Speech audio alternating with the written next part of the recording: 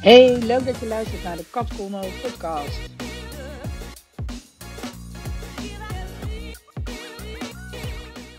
This is a new episode of the Cat Colnot podcast. And today we are talking English because I have a very special guest. And her name is Minke Tromp. Hello Minke, welcome in the show. Hello. Thank you for having me. Hey Minke, we met in Miami Yes. last October. We were at a mastermind and it was really cool.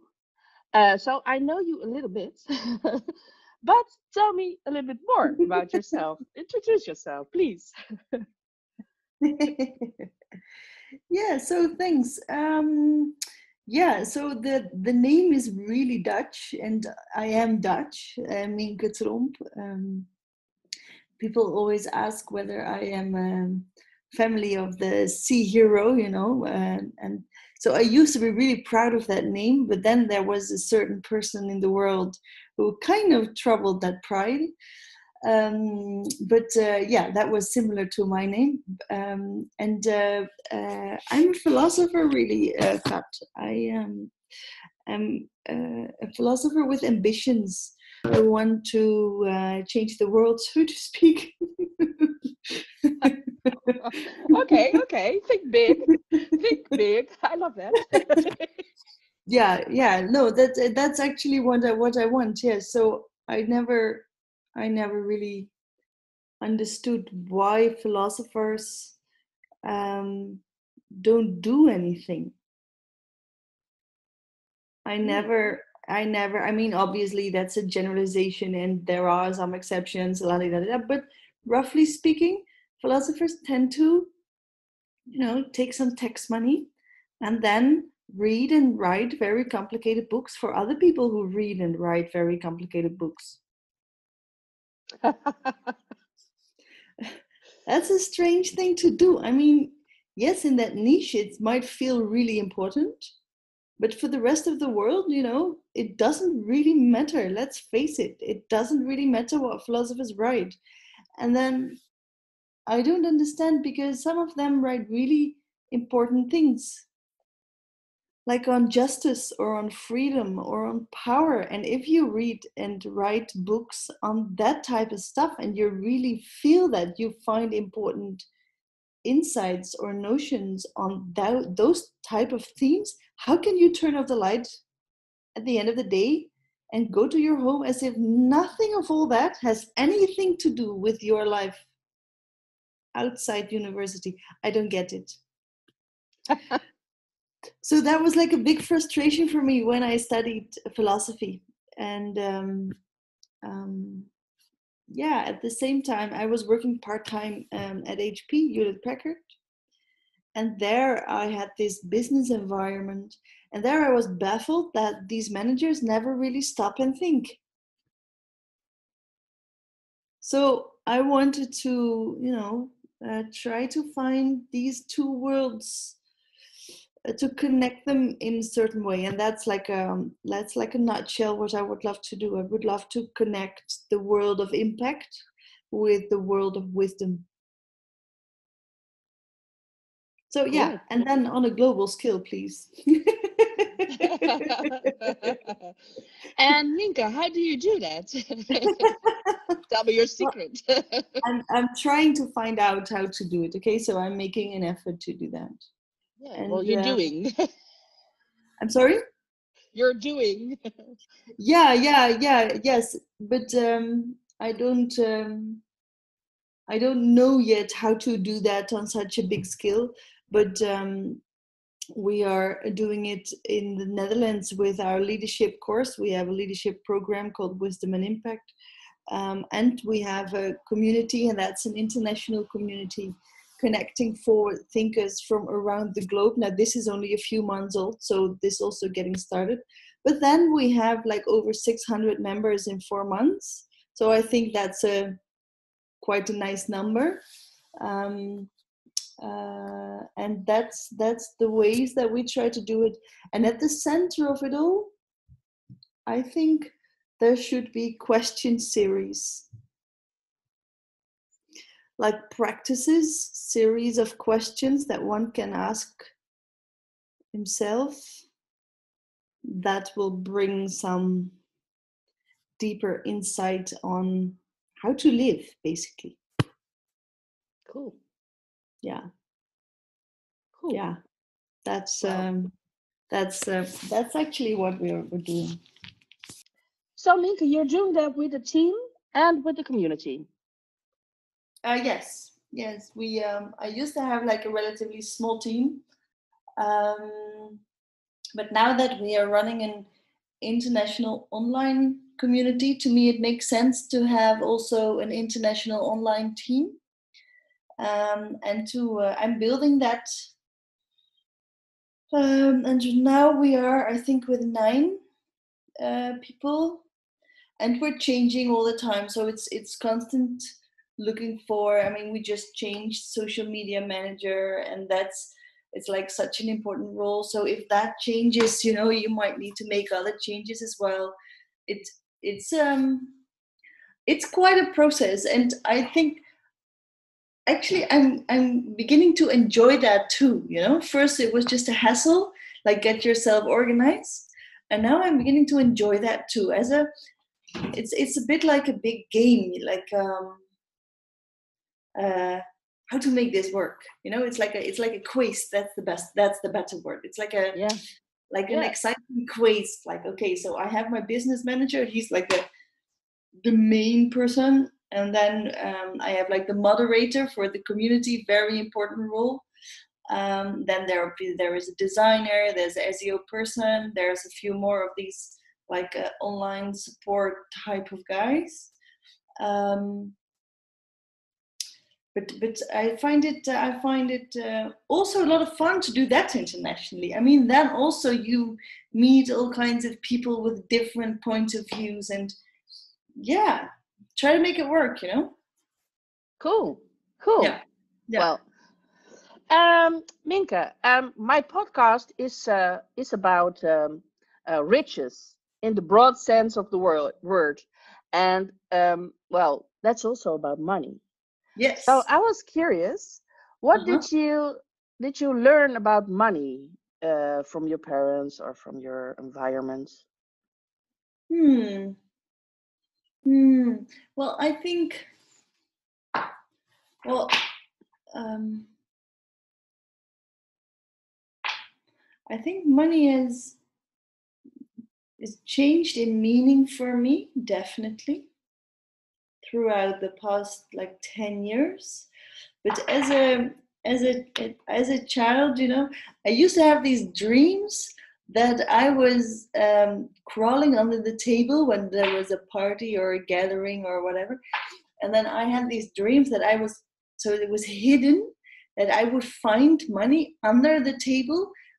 And then there were all kinds of coins, like in corners, and I had to like sneak around and find myself some money. So there was some kind of shame on it, I guess. I mean, we didn't have like, we weren't poor. We had quite some money. Um, but but we didn't talk about it as in like, how can I get some? We didn't talk about it that way.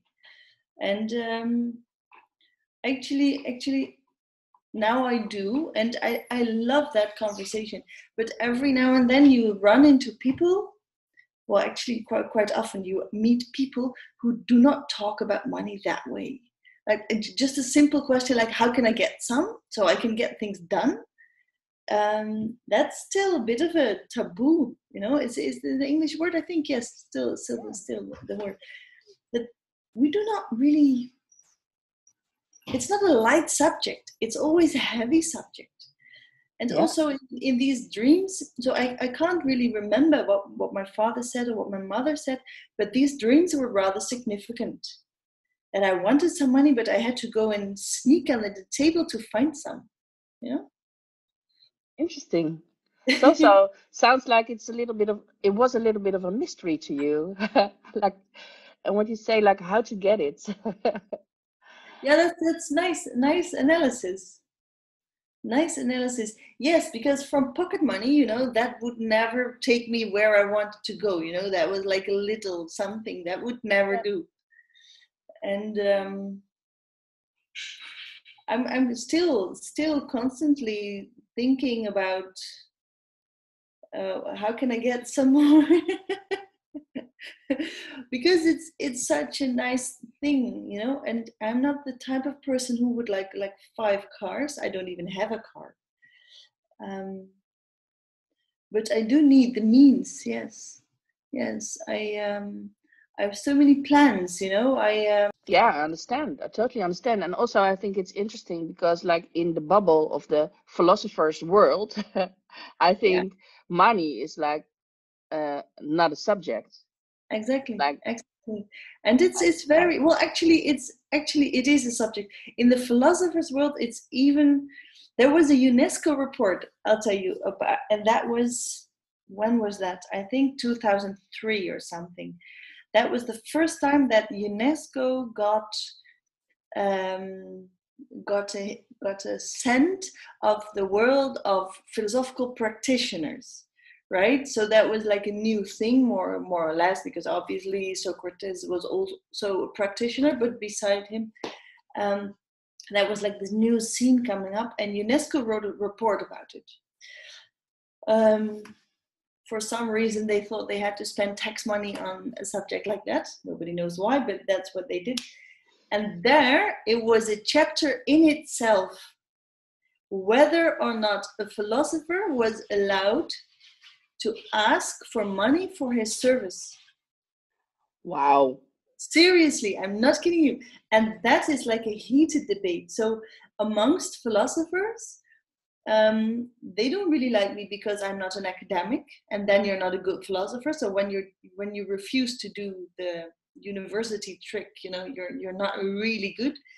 And also, they don't really like me because I'm like independent. I don't need tax money from somebody else to. Yeah. And, I'm an entrepreneur. I make it work for myself too. And that some of them have really strong opinions about it, because truth and money, they say, don't go together very Ooh, well. Uh-huh. interesting stuff. That's like a huge assumption. That's like a, also like what is that called? An well, it's old thinking. I Exactly. just It's put a totally judgment on it. Sorry, I did. no, it's fine, but Yeah, that's so biased, and it's yeah, it's so interesting because they claim that with the money factor in the practice, you will be biased, yeah, but they are so biased by claiming that you cannot be unbiased when there is money in the practice. That's like really, really, but their opinions are so strong on the subject that you can't really have like an interesting conversation about it, because they just. yeah, So I just let it be. It's fine. They're free. I'm yeah, free. Do whatever you want. yeah, But yeah, that's a strong subject there. That's true. yeah. Interesting path you chose. Yeah. Yeah, because I was just thinking like, yeah, it's just a different way of of using philosophy in a practical way. And with the money subject, um, what do you spend money on if you have it? Well, I invest.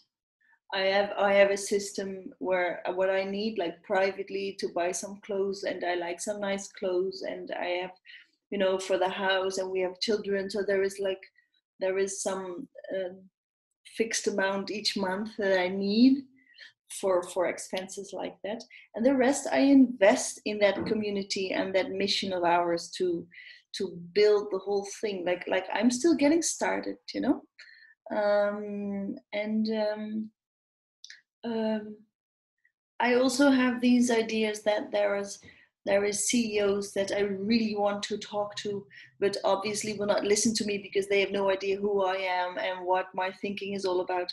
that I just have to fly to their houses to get their attention and have the dialogue that I feel that we need to have. So it's also like a bit like wild stuff like that. Well, flying is not too wild, but having the means to do stuff like that, Yeah. I would really like that. And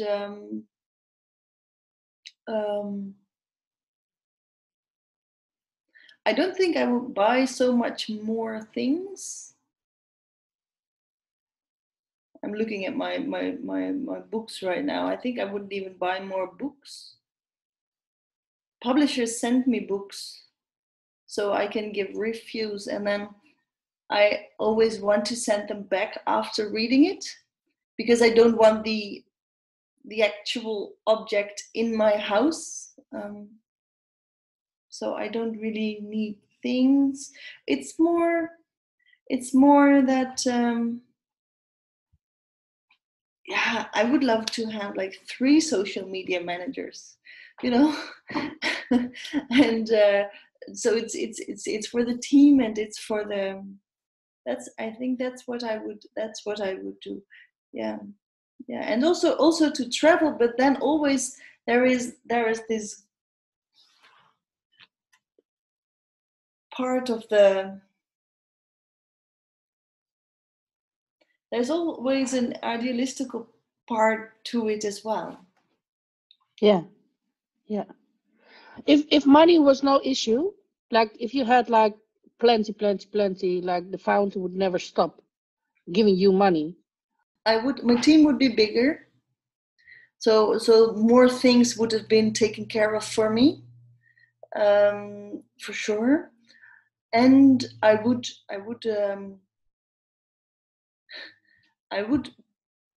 call more powerful people, like all the time, to have the type of conversations that I feel that we need to have. Because I see this big problem in the establishment, having certain blind spots, but not seeing that they have blind spots. Obviously, a blind spot you don't see, but they don't even assume that they have so many blind spots that it's worth making the effort to try to look into it, you know. So there's this, if you want to put it negatively, there's this arrogance to the establishment and how they look at their own thinking, that I really feel that I should be the person to wake them up.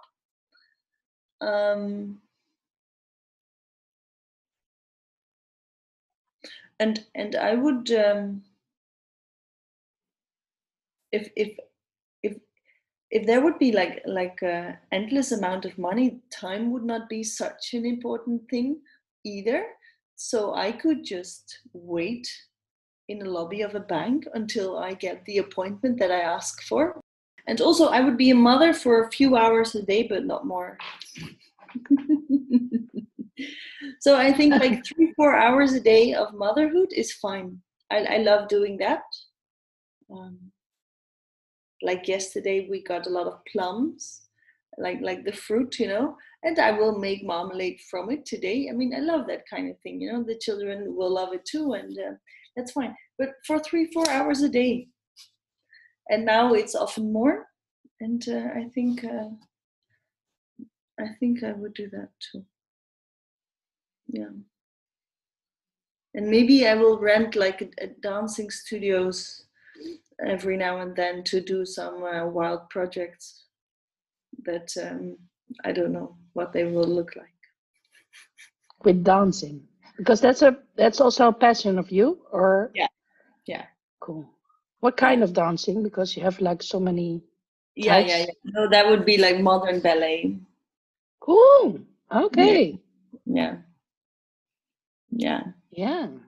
So projects or like performances or. Yes, and they will probably have meaning as well.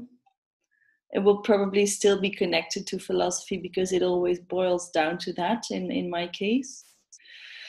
But to try to dance like freedom of mind or something like that, that would be wouldn't that be awesome? I mean, I'm not Yeah. good dancer to dance myself, but then I'd have to, you know, find the right dancers and find the right choreographer and, you know, find the right music and make it all work. And that would be so amazing.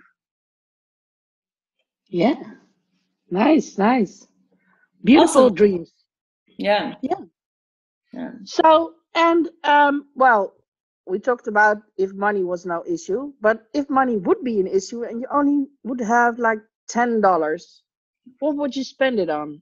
Like, I don't know, you maybe get more dollars later, but you don't know when. So you have like this 10, and so like what what are you going to do with it? Well, in that case, because I am also an entrepreneur, okay? So I'm also like, I also like that game. So I would probably I don't know, buy a bag of apples and sell each apple for a bit more. I don't know, something simple like that, you know, just to or probably I would even do it, and I'm thinking right now, I would probably do it a bit smarter, that I first go door to door to get the order for the apples. So I only need to do the investment after I have the order. And then I would bring them the apples, but from their advance payment, you know. And I would maybe then use that $10 to buy myself a cup of coffee to think out the plan and then execute it. Yeah, yeah. Where did you learn this? I'm sorry. Where did you learn this? Who taught you how to think like that? um, I don't. I don't know actually, because I never studied. I never studied economy or whatever, or trade or something like that. But actually, if I would have, it might be true, by the way, that if I have like more time and the business is running, that I might, like in 10 years or something, start studying economy, because I think money is fascinating as a theme also in society.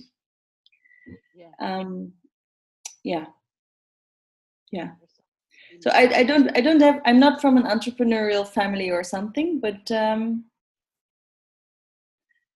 I like I like this way of thinking, and I'm also trying to teach my children to Cool. think like that.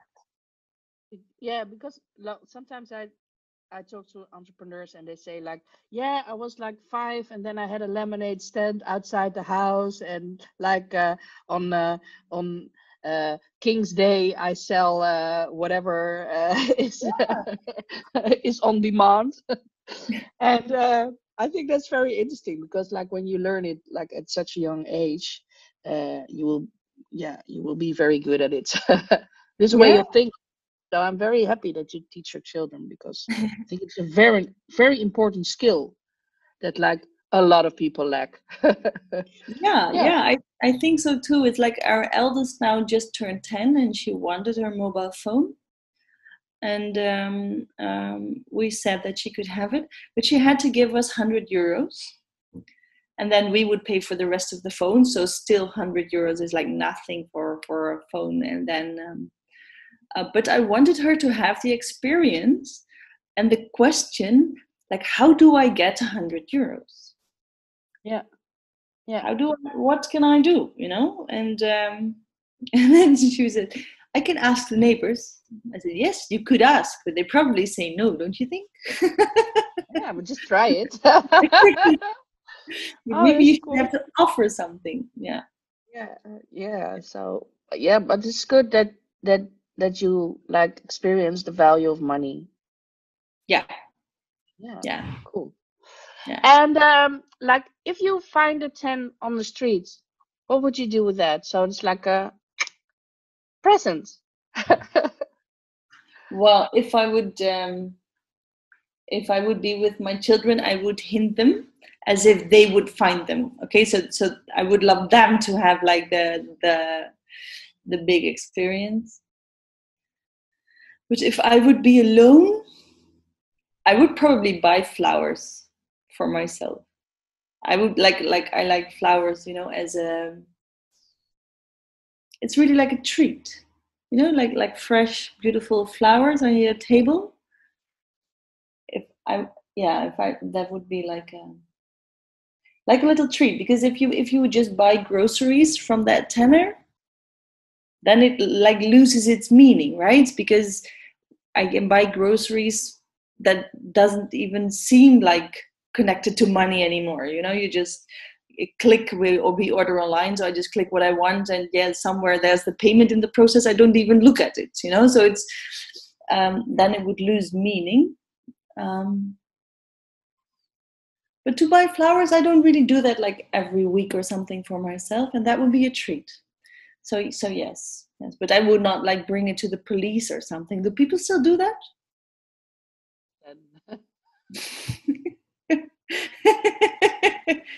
Many people I interviewed, they would look around like, who's it from?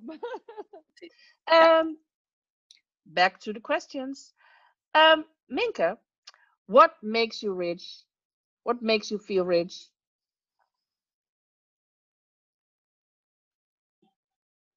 When I feel really rich, I feel really rich when my question series work.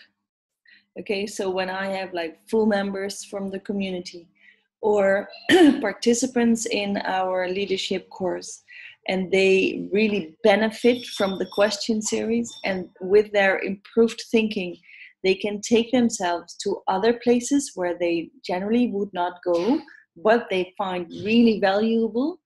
And so to leave like a meaningful contribution in the direction that I consider to be meaningful too. It's not just that I teach somebody how to dress or how to tie their shoes, but it's in a direction that I find meaningful, and then they have a meaningful experience. So it's like the coincidence of those added values, so to speak. I feel really rich then, and I have this expression in me also that and I feel like champagne. Oh, I love it.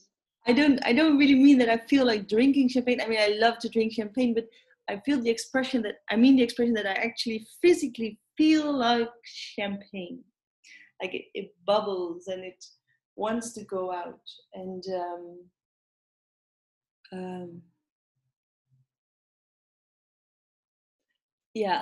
that happens. And when I have interactions like that, I always notice the rest of the day. So the rest of my conversations, the rest of my calls, it's all better, and it has that vibe to it. And then I feel really rich. Yes. So that's like where it all comes together. So that's the purpose, but it's the purpose, it's the business, but it's also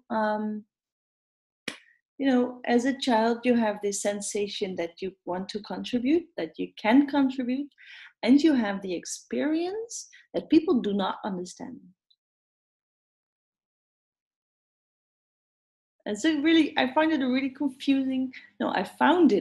confusing combination, and in moments like that, all that is solved. That makes me feel so rich. Is it also what is called the zone of genius? Or yes, but I like that question. I like that question because it gives me inspiration to make a video or something, or an ebook or something on that zone of genius. Because yes, it's the zone of genius, but it's also something more. Because it's the zone of genius, and the it's the existential experience of the relevance of that genius, right? So I can have a zone of genius. I can be really good at making a song. I'm really bad at singing, but I can have that experience. But then I can, on an existential level, experience that in the real world, not just in my dream world, but in the real world, that genius matters. It's like the fulfillment of that genius. And then there is relevance to that fulfillment as well. So it's not just fulfillment individually, it's like for other people too. It's not a result. It's not a result. It's a Exactly. A being in the moment thing. Yeah, it's like it's one of those magical buzzes. You can have like this. Zzz. Yeah. I have this feeling like I am here right now. Like that you like totally feel like everything is everything is connected. Everything is like, it has to be like that. And Yes. it's cool. It's a very cool feeling. Yeah. Because you describe it so well, I feel like you have experienced it already. Yeah, I have. For you, girl. Yeah. Cool. Yeah, I have. Yes, and that's, I think, is very important to remember. Yeah, that's riches. That's riches. And yeah. And well, inspiration is also something that can make you very rich. Yeah. What is your favorite book of all times and why? Want me to show it to you? No, it doesn't matter because we only do audio. Yeah. So okay. This is where the nerd comes in. Okay. Yeah. Cool. Let the nerd in. So that would be like the main work of Immanuel Kant. So kritiek van de zuivere reden. That would be that would be, because I think it's there are still a lot of philosophers disagreeing with him. Okay, so it's not like that truth was found and after that the debate was ended forever. But it is considered as a really important book in the entire history of philosophy. And I think that a lot of criticism, and this you also see more often throughout the history of philosophy, a lot of criticism on the book shows to not understand it. Okay, so I think, and I'm not going to take the endeavor, I'm not going to make the endeavor of proving that or writing a book on how all criticism actually doesn't understand. I mean, I don't really see the point in that. But that makes me confident. So when I've been reading that book for some time, and I wanted to read criticism on the book as well, that's like a philosopher's longing almost to find out where am I wrong. So you're going to read criticism of the theory that you love. And I didn't find a really good criticism. I mean, I understand where they come from, but then I always felt like, yeah, but you just don't understand. Okay. So for me, that's a really important book for the content. I think it's very, very, very strong and extremely important. And there's also just the nerdy part that likes the puzzle of it. It's just a very beautiful puzzle, and I'm also I'm one of those children who had like the big puzzles with 1,000 pieces, and then they all look the same, and you still want to finish the thing. I had that, and I also like books like that. Interesting. Cool. I was just wondering, how do you know that you know? But that's maybe too deep question for now. But I was just like, how do you know that you understand? Like really understand? Yeah, it's a good question to take serious. I mean, I'm not going to try to answer it, but it's a good question to take serious. And actually, I am working on a I think it will be a video on doubt, because Ah, in philosophy, doubt is a good thing. But if you want to accomplish stuff, and have impact, doubt is a bad thing. And since I want to connect wisdom and impact, there is a positive to doubt, and for the impact, there is a negative to doubt. So how to think about doubt so you can have both, right? yeah. So yeah, so when you just said that, like, how do you know what you know, or how do you know what you really understand? Um, I think those things can be used as a positive aspect of doubt if used in the right way. Yeah. Yeah, because I experience that myself sometimes that I read something and I'm like, oh my God, I just get it. And I'm like, no, that's not possible. This is too complex for me to understand, but I do understand. Oh, it's just so easy. No, it can be easy like that. Yeah, And then no, your mind is going like no, but I hear always. this often, and it always hurts me a little bit, not personally, but I feel that too many people just discard too many theories as too complicated for me. I will never understand it. Yeah. Um, I think, I think, I think that the challenge is not with the reader. I think the challenge is with the author. Ah, okay. Yeah. Like it's also with like literature, these really complex layered stories, da da da da da.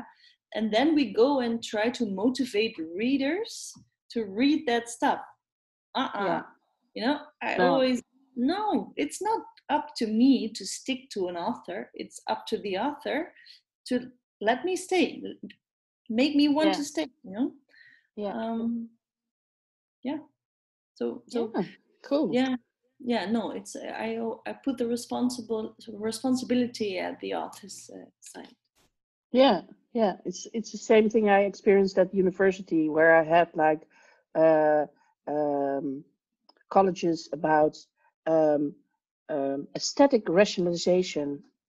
And then this teacher, he was the professor, he was like um using like the most complicated words. And I was like, one day I had this epiphany, I think it was. I was like, oh shit, you're just saying this. And I was like, totally, like, I didn't want to.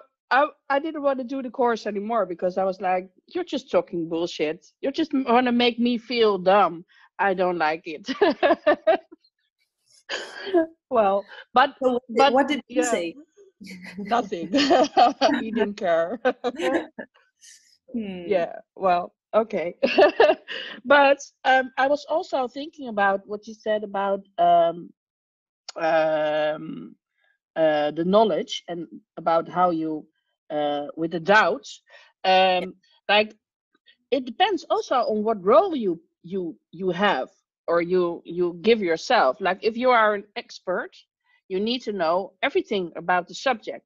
Well, people expect that. But if you're like a researcher or a curious person and you're just like, oh my God, I just found out that this new theory or this whatever, and I'm just going to research it, then it's a totally different um, experience, but also different expectations. Because when you're a researcher, you can doubt, but when you're an expert, you maybe need to know. I think here we need to make a distinction between inside and outside. Hmm. Because the expert towards the outer world needs to like show what he knows. um, but on the inside they need doubt too, in order to become the expert, or to they need to assess what's valuable, what's true, what's relevant, what's irrelevant. You need to do that as well. And I think, well, there's differences. I always like the distinctions between mastery and experts, Ah, cool. uh, Yeah. right? Where so I think a good expert should want to become a master, or cultivate some kind of excellence. But that's an easy statement. If you just put a good expert should want, I mean, that's like you can put anything to your thought. And the researcher needs to know a lot of things too. There's the PhD story that in order to begin, the first things that you do is like closing down certain parameters, setting parameters, and narrowing down your subject. And for that, you already need to know. And then the big reinsurance is that is already part of the research. So I get where you're going, and I think that I think inside outside differs. Also there's always something about, I mean, it comes down to the question, does knowledge age?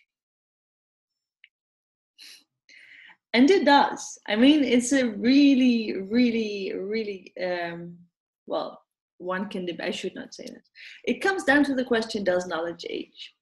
And I think it does. And I think we need to reconcile ourselves with the fact that it does.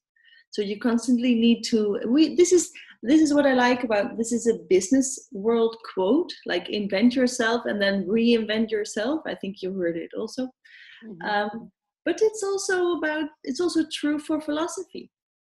Like invent yourself, you have to have some kind of body of knowledge in order to function. And then reinvent yourself, like every minute almost, you have to, again, yeah, something like that. All right, you're getting a bit carried away, but does it make sense to you? Yeah, it does. But talking about inspiration again, but who is your biggest inspiration?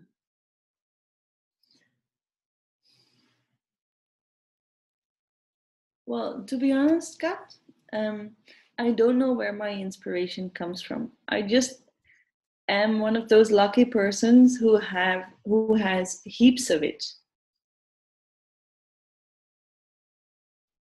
Congrats. I don't know. I always have ideas. I always have. I just look at a thing and it happens, Cool. Yeah. And so there's not one person or I don't have an example for life either, I miss that every now and then, by the way. I miss that. Yeah. Why? Yeah. Well, I don't know everything. I many things I don't know, and I just do something. I just try something, but then you would love to have like a real life example, and you could wonder like, what would Michael Jackson do now? And then I will do the same, You can model. Yeah, you need like a model. Yes, exactly. Yeah. Like, yeah, it will help, if you have like the 10th difficult situation and it's still before lunchtime, you would like a model who would be like, how does a person do this? Yeah. You just have to figure it out yourself. That's how I feel, and maybe that's stupid, or it just shows how I should connect more with people who have done something similar. I mean, I really long that, and that's also something that I like about the community, by the way, that we really do this together, and that you also with also for myself. So it's not that the community and I'm the big guru and all the people with their questions, I have questions too.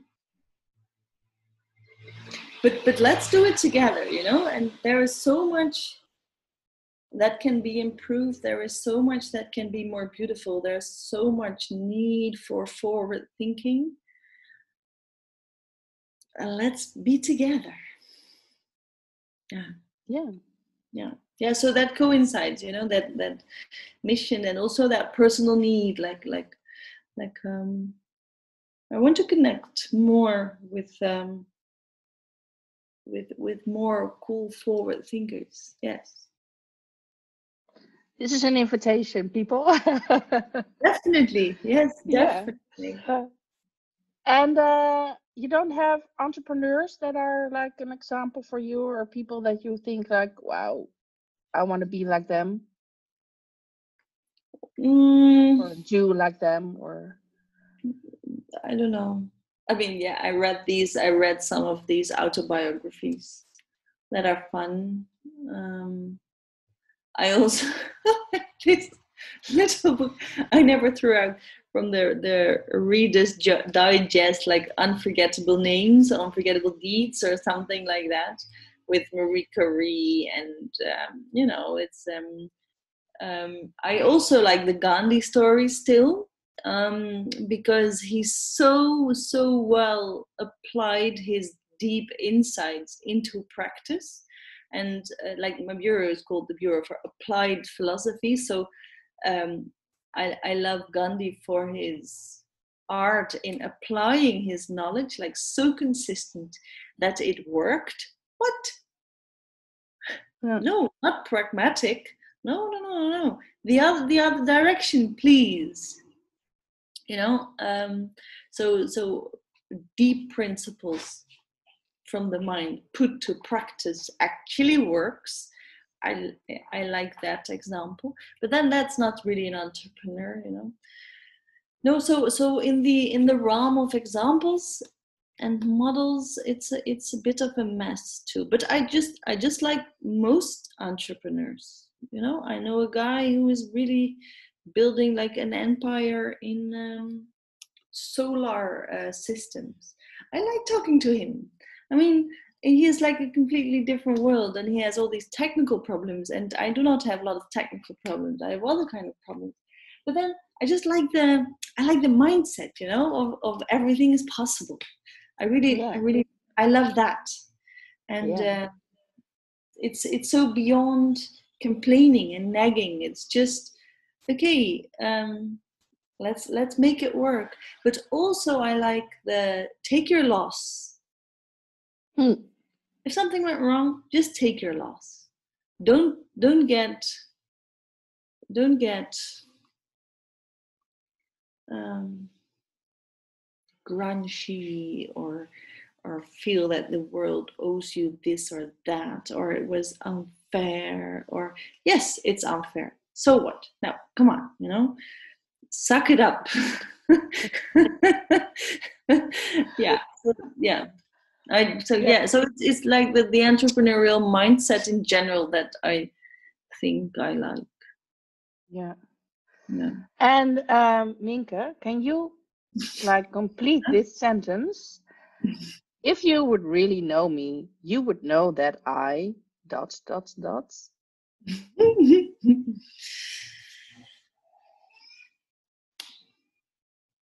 Okay, the first thing that came to mind, I'm not going to put too much censure, we say in Dutch. How you say censure in English? Censorship.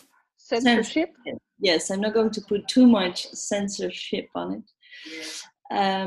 If you would really know me, you would know that I would love to make more question series. I really see this as an art that has such a beautiful, simple, and powerful product. That is something that really I feel it right now. And it really it's like everywhere in my body. It's like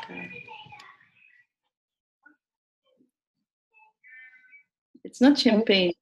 But it's like I don't know. Yeah, it's if you really know me, you would know how that is so me. So I yeah. would almost I could, but I would also almost like doing that. Write question series for almost anything. What is keeping you? Well, I am writing question series, but not on everything, because it's a very important question actually that you're asking.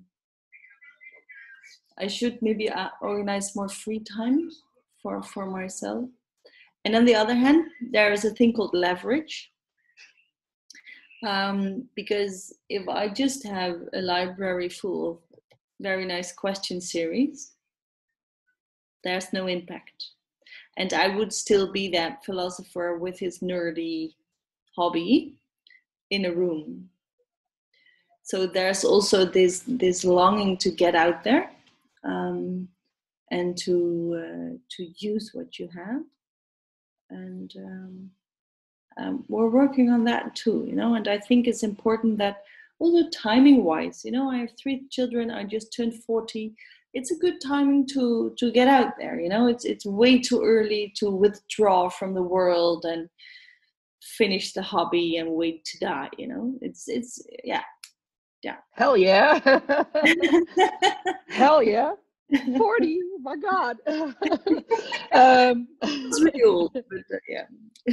Yeah, but I understand. Well, it's also vulnerable because it's your thing, it's your goals, and you're supposed to give it to the world. Yeah. But how are you going to do it? And you want the impact. I understand. Yeah. So that's like holding you back maybe a little, but well, in it will be it will be 1 year from now it will look different, I think, because you're Yeah. like on the move. I feel it. Yeah, I am. I think it Yeah, was yeah, quickly. But yeah. I like your question also because it reminds me, and actually I've been saying that for quite some months now. I should organize more free time, or time for just creativity, no matter what else is going on. Yeah, white Yeah, space in your agenda. it's it's yeah, it's yeah, very important. It's very yeah. important. Yeah. Wow, that's a beautiful insight.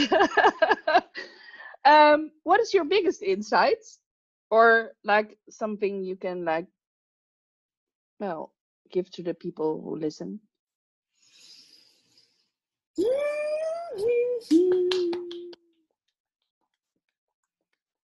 Well, I,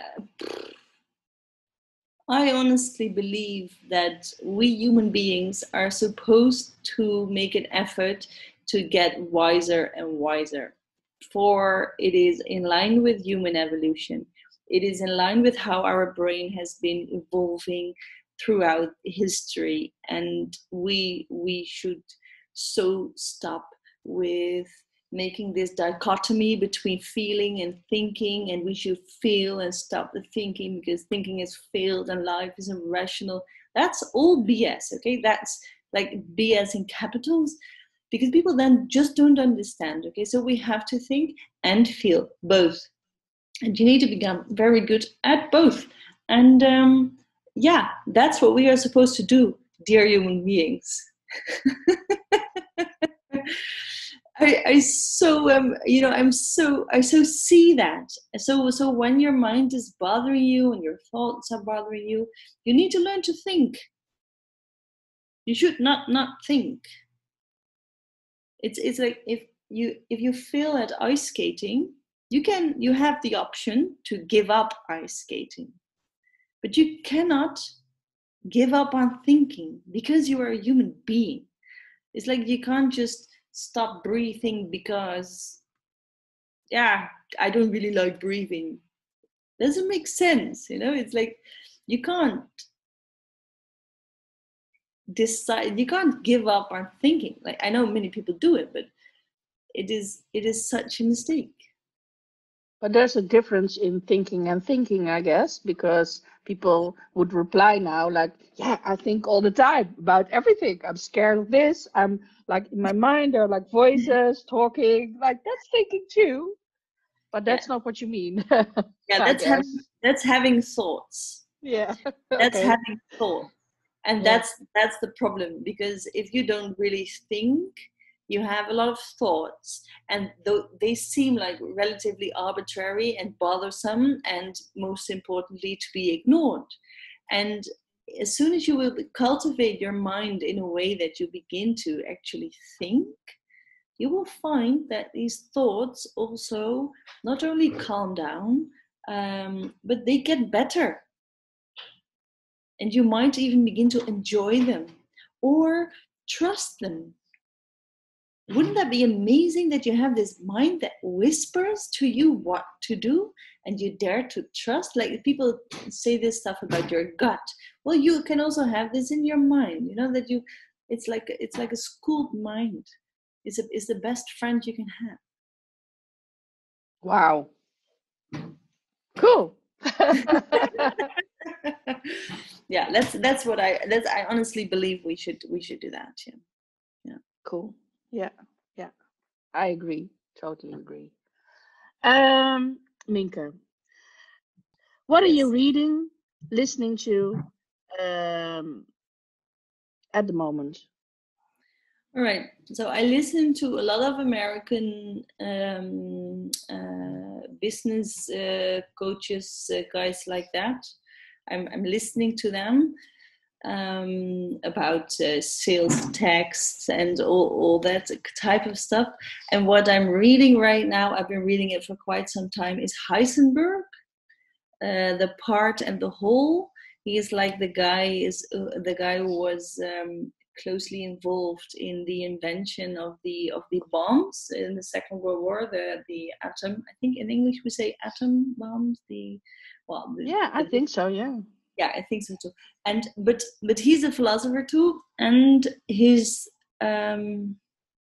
philosophy on knowledge is, and that's where what I find so interesting in his thinking, is that he sees these parallels between ontology, like how things are, so how bombs work, how ethics is, and how knowledge is built. So he has this philosophy on the relationships between parts and the whole that goes on so many different disciplines that he also saw the relevance of. I'm reading that. I love it. Cool. Wow. And it has been published in Dutch 2 years ago, and it was in English already. It was already in German, but when it comes to more abstract stuff, I like to read the Dutch edition. So yeah, I'm reading that. Nice. It's a good tip also, I think. Yeah. Did I forget to ask you something? And you assume that I knew. No, is it something you want to tell? Yeah, Something no, you want to what share? we did not mention is the name of the community. That's the Black Sheep community. And I think that name tells a lot about also my experience in life as a thinker, being filled with inspiration to share the value of my talent with the world, and how hard that can be in a world where often in the direct daily life you do not have the like-minded people. And then there's this huge gift of internet allowing us to make an online community, the Black Sheep community online, where we connect forward thinkers around the globe. I mean, think about it. That's just that thought. I love that. Building all together their thought leadership. So when people like the way I think, or just that idea, and they themselves have ideas that they want to share and make a difference within the world, they are very welcome to create like a free membership in that Black Sheep community online. Cool. So we put the URL in the show notes. Where can we also find you, Minke? So there is the Instagram account at the Black Sheep community, and there is a website, minketromp.com, where that gives like the overview. We have a podcast. we do videos. But actually we're also still a little bit inventing ourselves. Like the thing on doubts, will it be an ebook? Will it be a video? Will it be both? Will it be an article on LinkedIn? Yeah. So, yeah. We will just stay tuned. And well, we're going to follow you, and I already do. And I like the community very much. It's very nice. It's like all kind of people. It's not like like all levels, and it's growing. It's very interesting. So very inspiring, Minke. So thank you for that. And thank you for this beautiful insights you gave us and a little bit more about yourself. Thank you. Thank you. I really love doing it. And I also like how our collaboration or our connection, it was nice because while we were talking, I got back to Miami also every now and then. So yeah, thank you for that too. It was nice to feel that connection again. Cool. It was so nice in Miami. Yes. I feel a little homesick sometimes. I understand. It was just 3 days, but it was inspirational. Yeah. Well, thank you so much, Minke. Thank you for listening to this podcast. And just let me know if you have questions. And till next time, bye bye.